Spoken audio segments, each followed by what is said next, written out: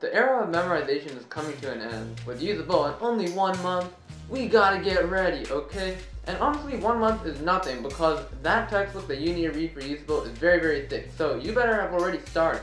But I have some more tips, so let's get it going. Hello everybody, I'm Kara, and a couple of you guys wanted me to make some more USABO videos. One of you guys asked me for a plant bio video, another person asked me for what you guys need to study for USABO. The answer to the second one, you literally just have to study the book. Anything in the book is fair game, and if you read the book, you're automatically increasing your chances of getting questions right. Of course, there's things that are more important than others. But if you just read the book, you're gonna get those important things in addition to all the other obscure stuff. So, once again, reading the book is the most efficient way to get the knowledge you need for USABO. And today we're going to be talking about plant biology because no one cares more about anything other than their house plants. That's right, you don't even care about humans as much as house plants. I know for a fact that I love my plants more than my humans, you know what I'm saying? So anyways, what I'm going to cover in this video are the things that make up most of the questions on USABO that have to do with plants. This by no means is everything that you have to know about plants because there's a lot more in the book that you gotta know, but I'll just give you a very basic, all the like big brain stuff. Alright, first thing first, you gotta know basic plant phylogeny. So because this is kind of boring, and because like I find it boring too, we're gonna wrap it, okay? Could I wrap it? I don't even know if I can wrap it. We're gonna try, okay? Let's see how it goes. A long time ago, a lovely green algae called a charophyte transformed. Oh, what the heck?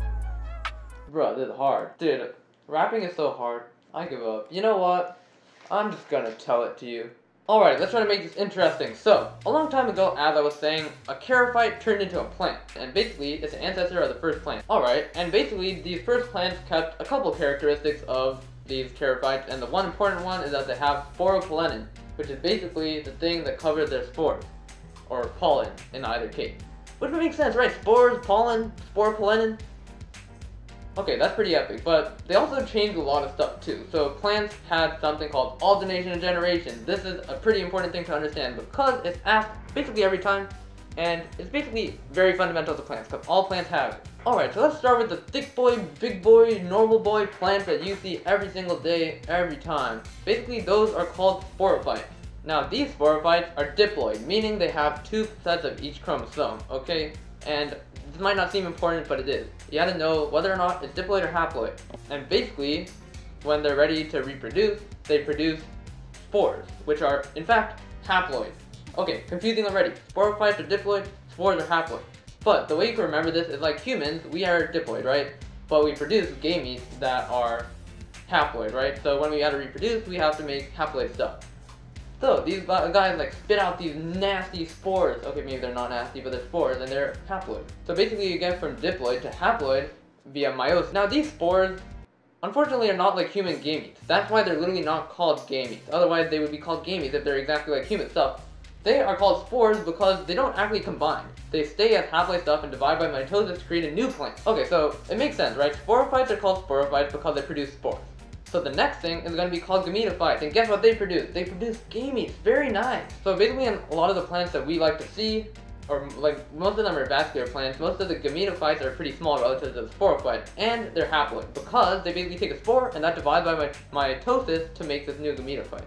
And then this gametophyte produces gametes, which are exactly like human gametes. They basically are haploid and they combine to produce a zygote, which eventually forms a sporophyte. So, that's not too complicated. Sporophytes are diploid, they make spores, which make gametophytes, which make gametes, which are like human gametes that also combine to form diploid stuff. So, basically that's how it works. Now back to the story of how plants are different from their boring charophyte ancestors. Alright, so these are not necessarily as important, but it's good to know. So, the first one is multicellular dependent embryo. Then there's walled spores because they have sporopollenin, epic. They have multicellular gametangia, which are not that important, but basically gametangia are the things that produce gametes. And lastly, apical meristem, which are important. They're basically the things that are on the tip of your shoot that causes the plant to grow. Makes sense, right? Apical means like the tip, and then meristem just means something that grows, like stem, grow, you know what I'm saying? Now, we took this like very ancestral plant, and it evolved like Pikachu, or Pokemon. I forgot how this works, I'm sorry. So basically, you start with the non-vascular plants, the bryophytes, and those are the first things, and the first thing they include are the liverwort.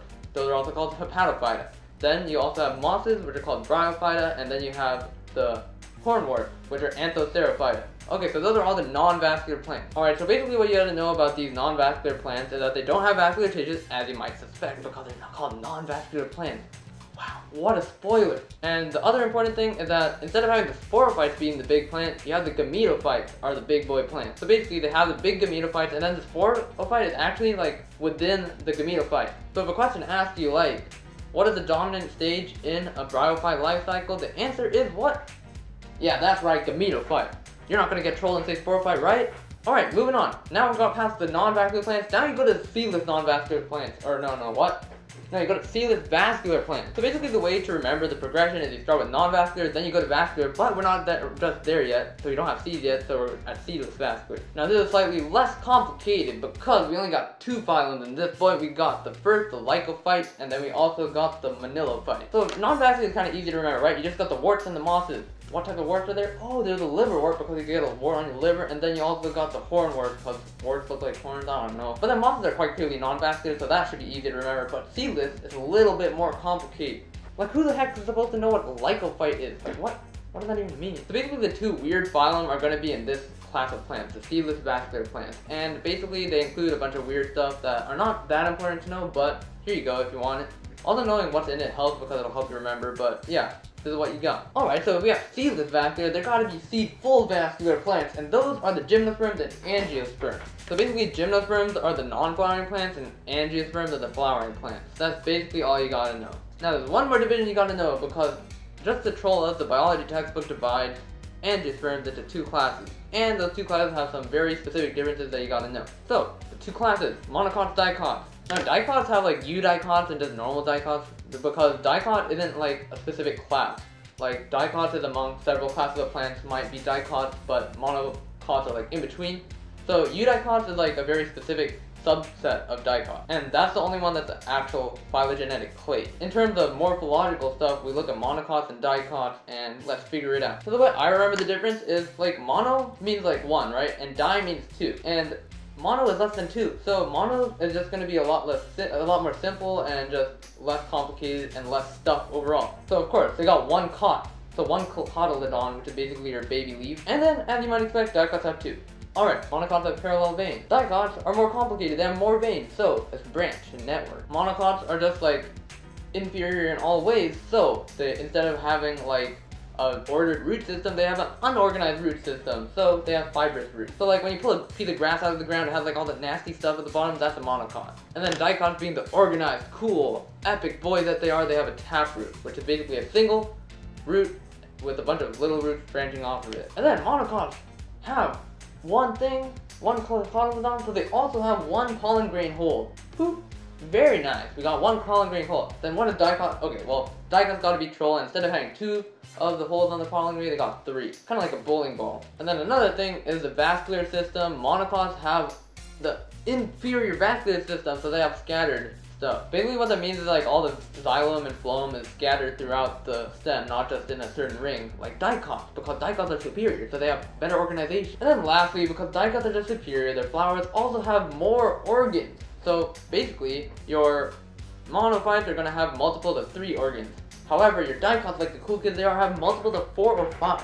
Very epic. Alrighty, epic. We got past the dicots and the monocots. Those are the 6 differences that you guys gotta know. So basically the best way to remember it is just monocots have less stuff, or they just have inferior stuff. Like branching veins, even though they're like less organized, they're just better. Like you spread it out to the whole leaf. Alrighty, epic. We made it through plant phylogeny. Epic. Now you don't really need to know that much of plant phylogeny for the USABO, but it's pretty important that you just at least know the very base. The monocot and dicot differentiation is pretty important though, so you can get some free points off that. Alrighty, thank you guys for watching. If you guys want more of these like USABO crash course video kind of things, just let me know and I'll do it. I know I didn't cover even close to all of plant biology, and there's more stuff I want to cover. I just wanted to make like a little bit shorter videos so you guys don't get too bored, and I'll make some more of these plant bio videos in the future. And don't worry, I'll get to the other points of bio later, okay? Chill. Okay, as always, if you enjoyed the video, leave a like and subscribe for more. Thank you guys for watching again, and see you guys next time.